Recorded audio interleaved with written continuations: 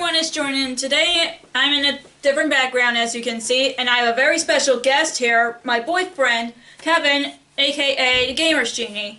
Today, I honestly thought about doing something different on my channel, like, since I mentioned that my boyfriend's a gamer, there are some bookish board games that we both would like to recommend. So, let's get started. The first bookish recommendation we're doing is if you like a horror genre or any books that are in horror. Elder Sign. This game is particularly based off of a series of books called the Cthulhu Mythos by H.P. Lovecraft. He originally wrote these books in the 1920s, and it's all about a bunch of detectives and normal average people trying to fight off monsters coming from another dimension, such as, and you probably heard of this guy, Cthulhu. If you haven't, then I don't know what to say. I probably will put a picture of the book right here, somewhere on the screen, so you guys can see it before we show Elder Sign. So we'll let you know.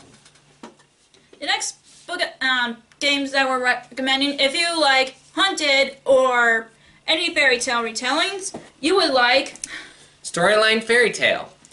This game is played where you get to make up your own fairy tale with all your different friends and family members. The first player is determined by the last person who actually finished a book, and you get goofy little fairy tale things with items, characters, and locations, and you get to make your own, like, Mad Lib story of a fairy tale. And I actually bought this at Gen Con with Kevin last year, and we played it before, and it's really fun, so you should definitely get that game. The next bookish game recommendations we're going for is if you like Romeo and Juliet, and I'm putting a picture right here somewhere on the screen, you would like Council of Verona. This game is a competitive betting game that players compete against each other, and different characters have different abilities, and you get to bet on which character's ending will happen in this. For example, Lord Capulet, he has an ability that if there are more Capulets than Montagues in the council, then you get that point for it. Romeo has the thing where if he and Juliet are together in the game, then you get a point for him winning. You can also subtract points, and you can try to shift around cards to sabotage your opponent. We have not played this game before, but we definitely will on his channel very soon, hopefully, so yeah, definitely gotta check out Council of Verona. The next recommendation we have is if you like Robin Hood, you would like Sheriff of Nottingham. This game is played by each player gets to take turns passing around the sheriff, and you get to determine who gets to be the sheriff by the one who has the most actual money in their wallet. Debit cards and credit cards do not count. So I don't care how much money you have in your bank, it's on hand. And what this game does is you get to place different items like chickens, bread, cheese, and other assorted stuff into your bag. You get to make up a nice little story on what is actually in your bag, so you can get past the cops and the sheriff and all that. And sometimes there's even contraband items such as silk, pepper, and even alcohol. And burned bread. I don't know why people would want to sneak that through. I would just toss it in the garbage. So if you're a big fan of Robin Hood, you would definitely check out Sheriff of Nottingham, and that's one of the games that Kevin will teach very soon, so yeah, definitely check it out. And plus, there's an expansion game of Sheriff of Nottingham, so that's A+ for that. The next bookish game we're recommending is if you like Murder on the Orient Express or any mystery novels, you would like Mysterium. This game is played with the same gaming mechanics as our favorite Milton Bradley game, Clue. What it is but instead of competing with each other, the players need to work together to figure out who the murderer, the weapon, and the location is. Each player throughout the game has their own murderer, weapon, and location, but they have to guess who the true murderer is at the end of the game. If they don't, they all lose, and the ghost is very mad.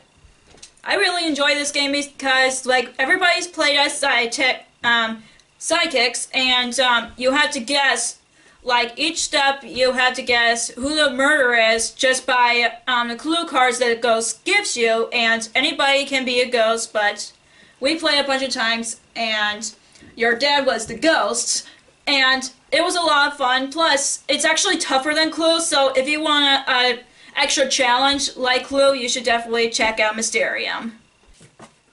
Next bookish game we're recommending is if you like Lord of the Rings, well, here's the spine saying Lord of the Rings, you would like The Lord of the Rings, the card game. This game is a game where you and another player, or you and 3 other players, work together as a team and go through different quests as the famous characters from The Lord of the Rings, The Hobbit, and many other workings of J.R.R. Tolkien.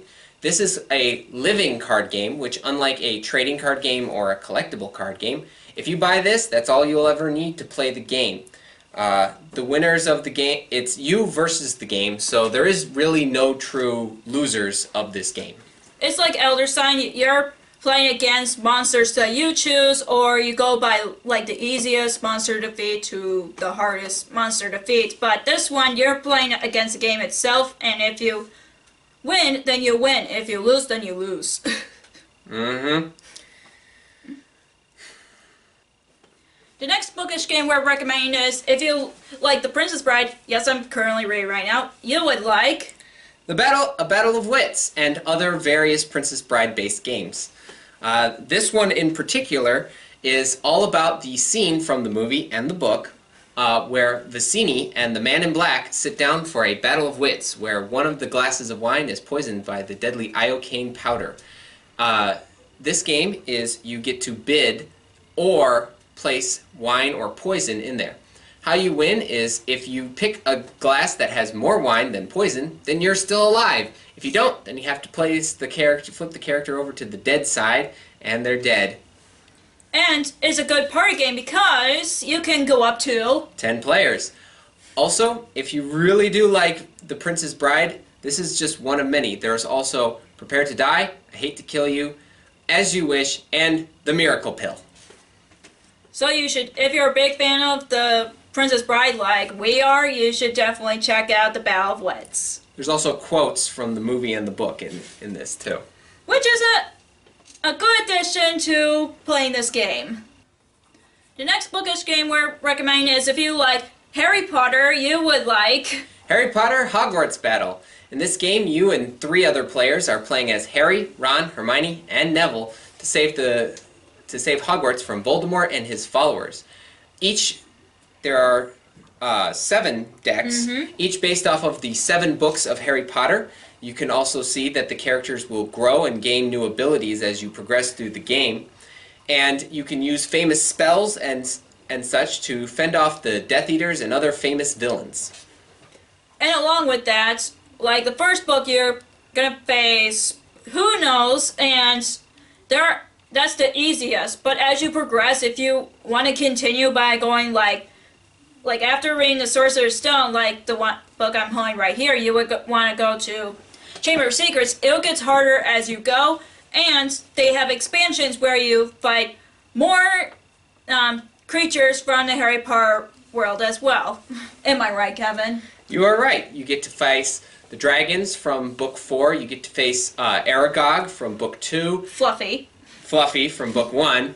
And there's another basilisk. More Dementors. And an even worse Voldemort. So if you can imagine that this Voldemort is bad, you should get a load of the one in the expansion. Definitely. So if you're love Harry Potter, you should definitely check out Hogwarts Battle. The next bookish game we're recommending is if you love the Marvel Comics, you would like Marvel Legendary. This is a deck building game based around the Marvel Comics, and there's also some characters that you can recognize from the movies. So if you don't really read comic books, you can watch the movies. Then you could at least see some characters. There's Guardians of the Galaxy, Spider-Man, Iron Man, Hulk, Thor, Hawkeye, Black Widow, Captain America, etc.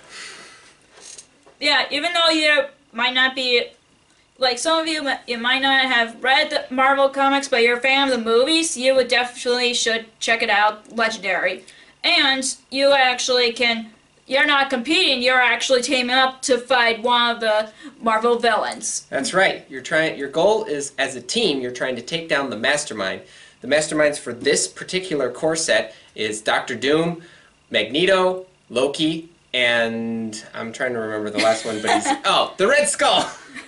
Oh, it was escaping me for a second there. My favorite part of this game is when we were going against the puny god Loki. If you all have seen the Avengers, you will definitely know what the Hulk does to Loki when he says that. And if you've seen Thor Ragnarok, you know what he does there, too. So you definitely don't want to miss Marvel Legendary. The next Bookish game recommendations we're giving you is, if you like Game of Thrones, you would like... Game of Thrones, the card game, and Game of Thrones, the board game. Which is right up here. Yep. This game is a living card game, which means, again, just like some of the other games that I mentioned, like Lord of the Rings and the Marvel Legendary, everything you need is in the set. You do not need to buy any, like, thousands of packs or spend millions of dollars on single cards. This has all the characters from any book, or if you've seen the TV shows, the TV series. So it's got Ned Stark, Jon Snow, Cersei, if you like the Lannisters. I don't know who does, but if you do, I feel sorry for you. I actually have never read Game of Thrones or watched a TV show, but Kevin has, so this is one of his recommendations to you guys. So if you like Game of Thrones, like I said, you would like this game. And the board game. The board game is played with a more Risk-esque way. So just like in Risk, where you have to take over the world, you have to take over the kingdom using characters from the different houses like Stark, Martell, Greyjoy, Lannister, Baratheon, forgot, Tyrell.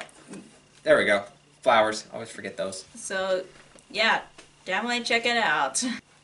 We have a bonus Bookish game we're recommending to you guys. If you want to play a game that features books that you want to use physically, I highly recommend Bring Your Own Book. This game is really awesome. It's like apples to apples, but you use books, and I'm not sure if you can use ebooks for this game, but what do you think, Kevin? The rule states that actually the rules do state that you need a physical book. Ebooks are strictly forbidden just because you could probably jump from book to book. If you use a collection of books like that Lord of the Rings collection we have, you have to pick one book, so you would have to pick The Fellowship, Two Towers, or The Return of the King instead of all three, and then you could go, oh, I know just the line, it's in Return of the King. And this is a perfect game to play with your other bookish friends, and I don't have a lot, but hopefully when I meet my booktuber friends, I would definitely play this game with everybody. So that is all for the bookish game recommendations video. This, again, I want to do something a little different, especially since I told you guys I'm a co-host on his channel, so I'm a head writer. I thought I would have him guest star in my video and explain some of the games that he recommends. Plus, if you want to check out his channel, I'm going to link it down below so you can check it out. And he actually taught some of the games that we just mentioned. And if you want me to do this again in my channel in the future, give it a thumbs up. And comment down below some of the games that you actually were interested, some of them that we mentioned, and all that. If you want to follow me on social media, I have Facebook under The Lost Reader, and I have Twitter and Instagram on LostReader19. Thank you so much for watching. Oh, before I forget, if you want Kevin to be on my channel more, let me know in the comments down below so we can figure out what kind of other video we should do together. So yeah, thank you so much. And if you want to follow me on social media, I'm at Facebook and Twitter at GamersGenie and GamingGin on Instagram. Yeah, you should definitely check it out, and I'll leave his links down below as well. Thank you so much for watching, and I'll see you in my next video. Bye!